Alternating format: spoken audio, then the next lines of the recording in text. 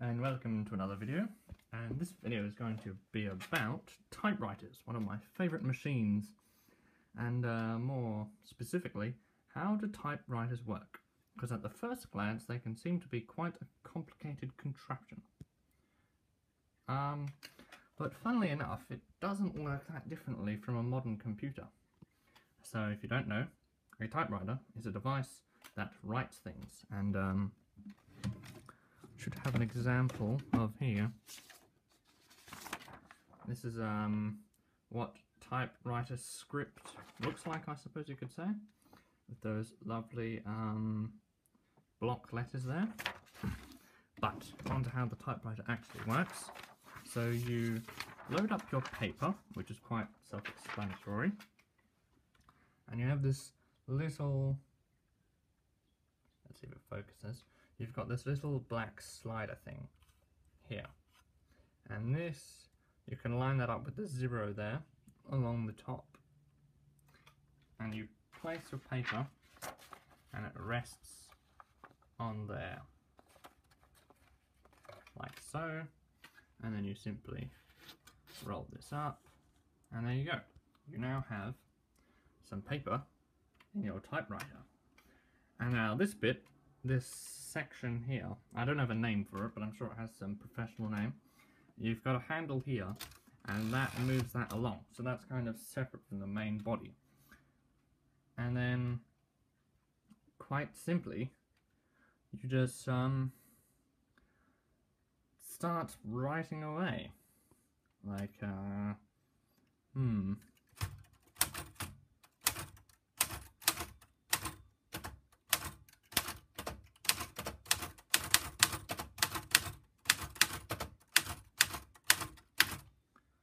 Today is a very nice day. Ta-da!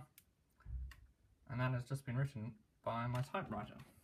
As you can see, it's in red ink, but I'll get onto how you can change the colour of your ink later. So now, how does the typewriter actually work? And for this, we're going to have to take the top off, so I'll just, there we go. Aha! The inner workings of the typewriter. Now you see along here, all of these metal prongs, I suppose you could call them, we have all of the different letters or symbols that are connected to the keys on the typewriter. And as you can see, underneath each button is a little metal, I wouldn't call it a wire, a little metal prong that I suppose connects with these prongs. So whenever you press the Y, for example, it will activate the metal prong that has a Y in it, and then you've written a Y. And now, how do these metal prongs actually receive the ink to print onto the page? Here we have two ink typewriter ink kind of whirly things, I'm going to say, not the technical term at all, but every time you press down a letter, you can see the band there moves upwards, and the prong synchronizes with the increase of altitude of the band to hit the band at just the right position, and it uses the ink on the band to print onto the paper. There you go. And instead of using the same position on the ink roll continuously, the little whirly bits turn around, and so move the ink band along the more you type. So as you can see,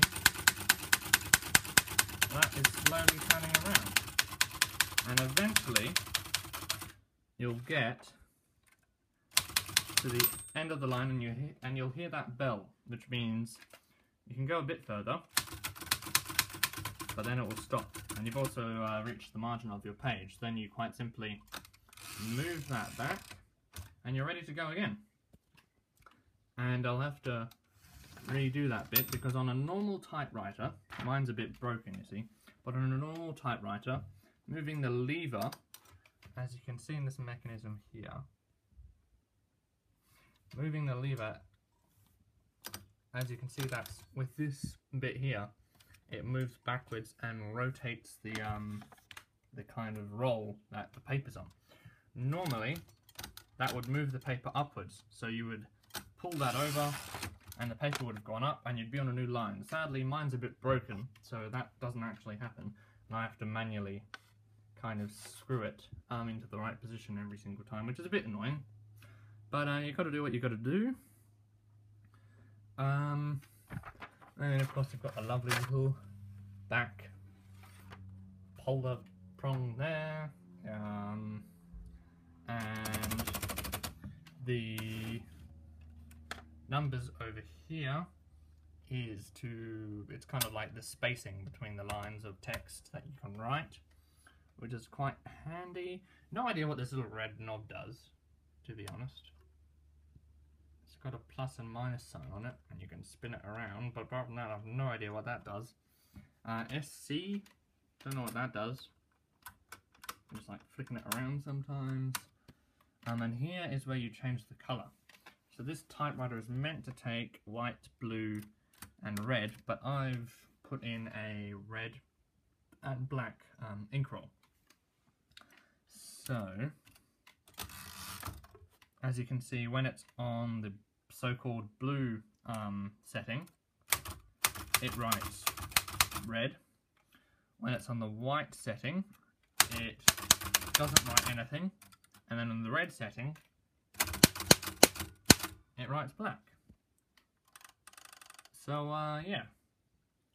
There you go. And of course you can do capitals as well. If you hold this one down, and then, there you go, capital Y's. So when you hold that down, you can see it moves the whole prong bed, I suppose I'll call it that for now. It moves the whole bed down, and as you can see there's two letters on each prong, so there's a capital and a lowercase. So it moves it down so that it can, the head of the prong I suppose, that bit, can position itself so that the, where are the capitals?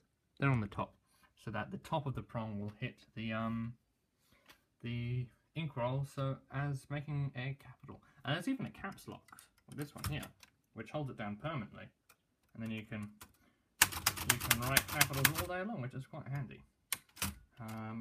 Back button as well. All your different numbers. Tab moves it forwards. No idea what this is meant to do. I think, yeah, kind of activates that lever there a bit, but not fully, which is a bit bizarre. But there you go. So that is, I suppose, the basic workings of a typewriter. Yeah, pretty cool, pretty handy, pretty retro, you know, it all works well, and it's actually quite a simple mechanism. So there you go.